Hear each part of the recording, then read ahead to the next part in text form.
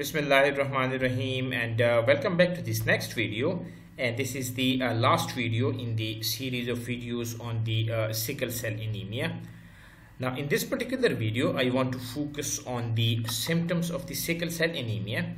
In my previous videos I've told you that what is sickle cell anemia, what causes the sickle cell anemia, and the inheritance pattern of the sickle cell anemia, and then the diagnosis of the sickle cell anemia. And I'll share the links of all videos in the description. So when you talk about the symptoms of the sickle cell anemia, the first important symptom of the sickle cell anemia is anemia. Now what does this anemia mean? It actually means a lower number of the red blood cells. Now what happens is that the normal red blood cell, they live for about 120 days, but the sickle cells, they usually die in 10 to 20 days, leaving a shortage of the red blood cells. And the shortage of the red blood cells is actually called is the anemia, because the lifespan of the sickle red blood cells, that is very low as compared to the normal RBCs. So there is shortage of the red blood cells in the patients of the sickle cell anemia. Now when there is shortage of the red blood cells, that means that there will be no enough red blood cells. Your body can't be getting in enough oxygen. So if your body is not getting enough oxygen, that means it is not producing enough energy. Hence the patients of the sickle cell anemia, they are actually feeling fatigue, because the red blood cell, they are the carrier of the oxygen, and the oxygen is actually responsible for the formation of the energy. So if there is shortage of energy, the patients, they are going to feel fatigue. The second important symptom of the sickle cell anemia, and they are known as the pain crisis, or sometimes they are also known as the period of the pains. Now the pain crisis, that lasts a few hours to a few weeks, and it varies in intensity. So in different sickle cell anemia patients, in different conditions, the pain crisis, they can last for few hours or to a few weeks, and the intensity of the pain crisis, that is variable in different patients of the sickle cell anemia. Now this pain develops when these sickle-shaped red blood cells, they block the blood flow through the capillaries to your chest, the abdomen, joints, and bones. So when there is blockage of the blood to these parts of your body, like the chest, abdomen, the joints, and the bones, the patient is going to feel pain. Now some people have only a few pain crises a year.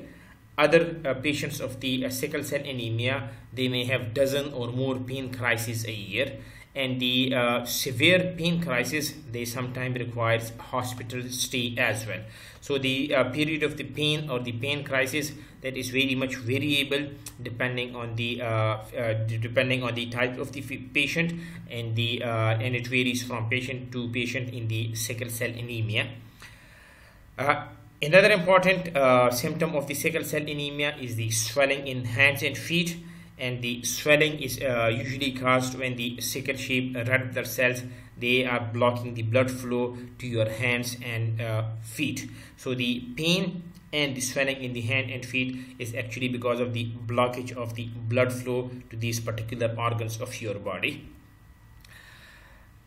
Frequent infections are also reported in the patients of the sickle cell anemia, because the sickle cell, they can damage your spleen, leaving you more vulnerable to infections. Now doctors commonly give infants and children with sickle cell anemia vaccination and antibiotics to prevent potentially life-threatening infections such as the pneumonia. So as compared to the normal individuals, you will be seeing these frequent infections in the patients of the sickle cell anemia, and they need more vaccination and antibiotics as compared to the normal individuals. Another important symptom of the sickle cell anemia is that there is delayed growth or puberty, and the reason is very obvious. The RBCs, they are going to provide energy and oxygen to your body, and when the RBCs, they are not present in the enough quantity, so there will be shortage of the healthy red blood cells, and that can actually slow the growth in infants and children, and hence can cause a delay in the puberty in the teenagers, because the body is not getting enough oxygen, the body is not getting enough nutrients for the growth. So when they are not available, there is actually delayed growth or puberty in the patients of the in the sickle cell anemia patients.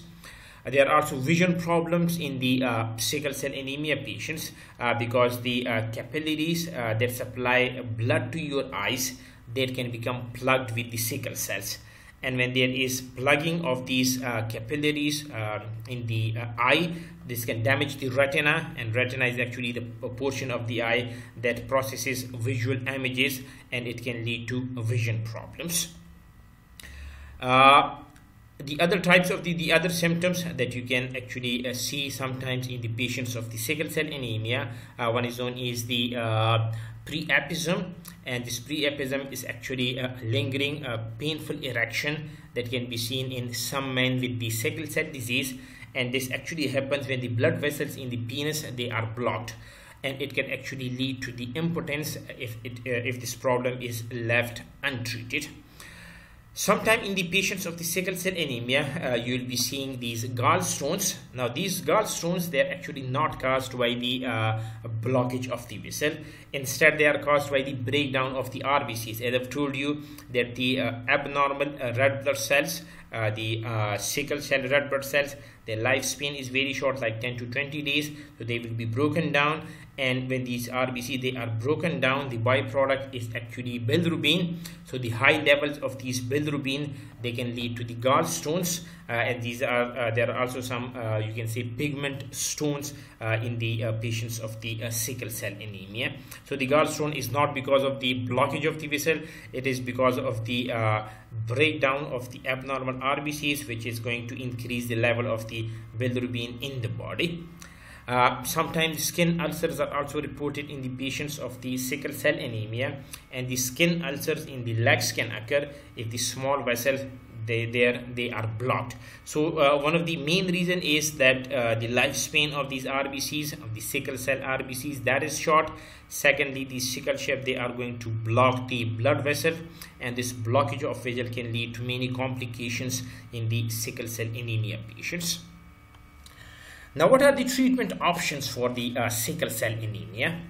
One of the important treatment option is rehydration with intravenous fluids, and these rehydration that can actually help RBC return to a normal state. Now these RBC, they are more likely to deform and assume the sickle shape if you are dehydrated. So the shortage of the water in the body, that can actually lead to the RBCs in the sickle form, which can actually cause the blockage that we just discussed, and that blockage can cause many problems in the sickle cell anemia patients. Another important thing is that there are, as I told you, frequent infections in the sickle cell anemia patients. So treating these underlying or associated infections is very important for managing the crisis, as the stress of an infection can result in the sickle cell crisis as well. So an infection may also result as a complication of a crisis. So when the patients of the sickle cell anemia, they are infected, they should be treated on priority basis by the use of the antibiotics or other medicines as prescribed by the physicians. The blood transfusion, that can also improve the transport of the oxygen and nutrients. So this is also one of the available treatment option. And these packed red cells, they are removed from the donated bloods and they are given to the patients, because the patients of the sickle cell anemia, they are only deficient in the red blood cells. So the red blood cells or the packed red cells, they are removed from the donated blood and they are given to the patients. Supplementary oxygen is sometimes given through a mask, and it is making breathing easier and improve oxygen levels in the blood. As I've told you that the pain crisis or the pains in the sickle cell anemia is a very common symptoms in most of the patients of the sickle cell anemia. So pain medication, they are used to relieve the pain during a sickle cell crisis, and the most common pain medication that are used for the sickle cell anemia patient, one is the Troxia and the other one is Hydria.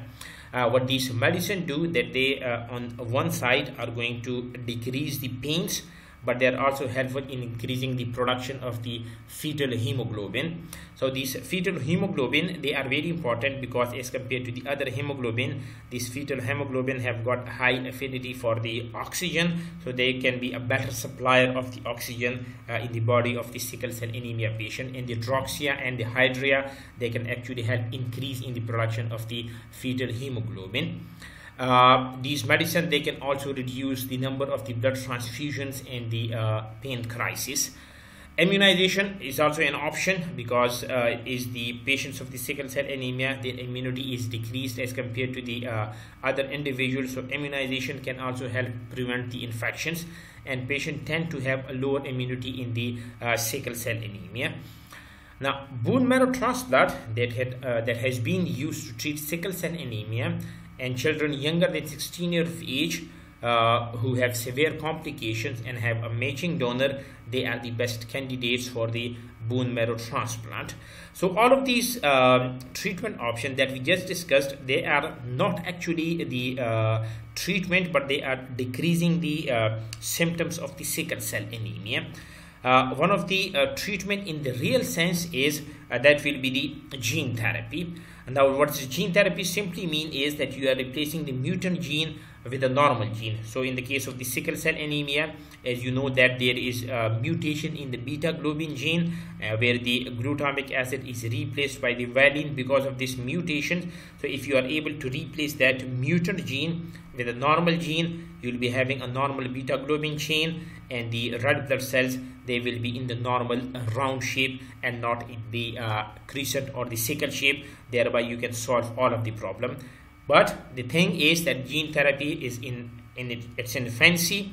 The success rate, they are very low, but a lot of work is going on is in the gene therapy for the treatment of the genetic diseases, for example the sickle cell anemia. So this is the actual treatment, the gene therapy, where you are actually replacing the mutant gene which is creating the problem with the normal copy, and if you are successful in doing that, all of the associated problems of the sickle cell anemia, they can be sorted out.